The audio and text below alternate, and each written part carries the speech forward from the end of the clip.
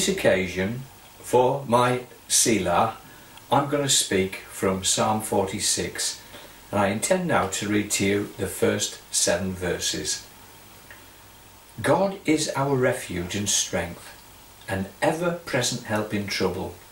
Therefore we will not fear, though the earth give way, and the mountains fall into the heart of the sea, though its waters roar and foam, and the mountains quake with their surging. Selah.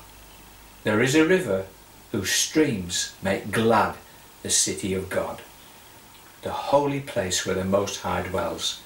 God is within her, she will not fall. God will help her at break of day. Nations are in uproar, kingdoms fall.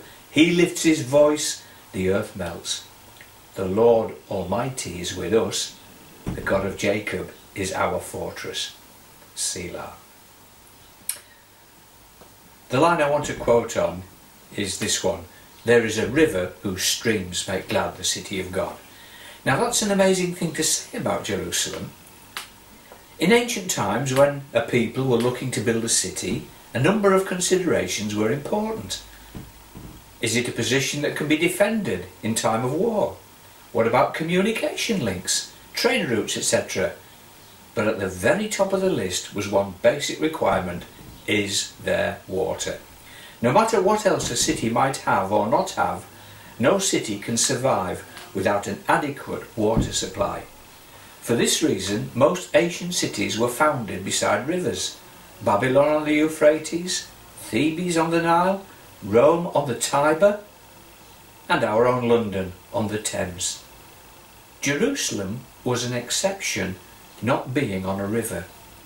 The Kidron Brook was nearby, but was hardly a river, and it was outside the city. This made Jerusalem vulnerable in times of siege during a war. To get around the problem, a secure water supply, various cisterns and pools were made for water storage.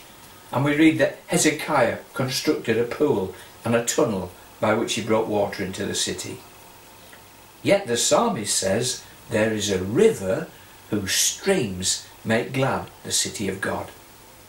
Clearly the writer, who knows the situation well, is thinking in spiritual terms. There is a river. Jerusalem, the city of God, is not without its river. Her river is greater far than any natural waterway.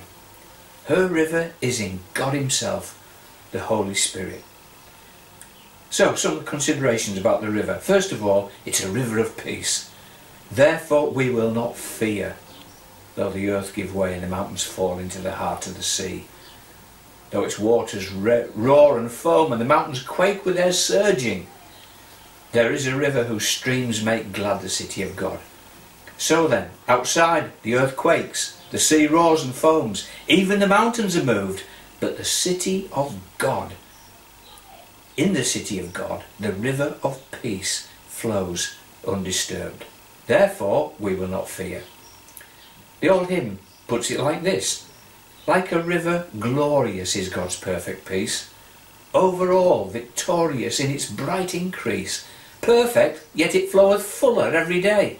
Perfect, yet it groweth deeper all the way. Stayed upon Jehovah, hearts are fully blessed, finding, as he promised, perfect peace and rest. Now the peace of God may pass understanding, but you can still experience what you are at a loss to describe or to understand. Rivers flow to us and then away from us, on and beyond. The sure mercies of God flow to us every day unceasingly.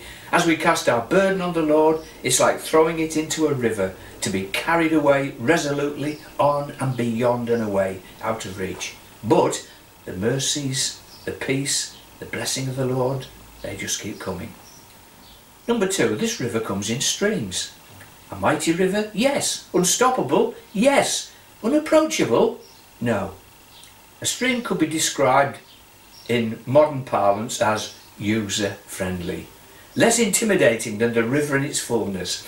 Furthermore, streams can be dispersed and channeled to particular needs. The word used here for streams is the word used for a small channel of water, as in irrigation. How wonderful! All that God is available to us, flowing to us, yet God apportions himself to our need.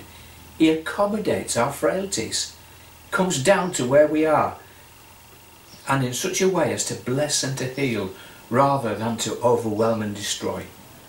And supremely, this is God in Christ. All the fullness of the Godhead bodily in Christ a man. One of us for us. Jesus said to Philip, "He that has seen me has seen the Father." Through Christ, God streams to us the love of God, his wisdom, his power, streaming through the Lord Jesus. There is a river whose streams make glad the city of God, bringing Christ's freshness into your daily experience. The stream is there. Take advantage of the privilege. And then thirdly, this river makes glad. I'm sure you've heard the expression, a miserable sinner. In actual fact, sin can be enjoyable at the time. Who wouldn't sin? Who would sin, I should say, if it didn't appear attractive? But sin carries a penalty. Ultimately, doing our own thing doesn't deliver the reward it promises. A life of self-pleasing eventually leaves one cynical and miserable. By contrast, there should not be such a person as a miserable Christian. Psalm 84:6 says that even when passing through the valley of Baca, that word meant weeping, they make it a place of springs. Baca was a dry, arid place. The pilgrims passing through caused that to change. The Christian is enabled to make even his surrounding circumstances take on a new perspective. He changes his surroundings more than they change him. There is a river and he's drawing from it, and this river makes the city glad, the community of God's people. And this gladness is the joy of thankful hearts. I love to be among thankful people. I do grumble myself at times, and I know I shouldn't. But isn't it good to be among people who are praising God from the heart? People with an awareness of what God's done for them. Well, where the river of God is flowing, grousing gives way to praise, depression gives way to joy, and despair gives way to hope. And finally, this gladness is the joy of divine security. God is within her, she will not fall. God will help her at break of day. Nations are in uproar, kingdoms fall. That describes the international scene today. But in God's city, she will not fall. God will keep her at break of day. Happy the people whose God is the Lord. We have the promise of Jesus never to leave us or forsake us. Paul reminds us that in everything God works for the good of those who love him and have been called according to his purpose. So there's a river. Praise God. Amen. Ezekiel saw in vision this river flowing out from the temple. John pictured the same river of life in Revelation 22. This is the living water that Jesus invited the Samaritan woman at the well to ask for and to drink. Jesus said to her in John 4:13, "Everyone who drinks of this water will be thirsty again, but whoever drinks of the water that I give him will become in him. The water that I give him, let's get it right, the water that I give him will become in him a spring of water welling up to eternal life." There is a river whose streams make glad the city of God, the holy place where the Most High dwells. God is within her, she will not fall, God will help her at break of day. There is a river of peace. There is a river, it's a river of streams. God coming gently to us to meet our need. There is a river, it's a river that makes us glad. Gladness of thankful hearts, the gladness of God's presence, the gladness of divine security. Of all people, we are most blessed. Praise God. Amen.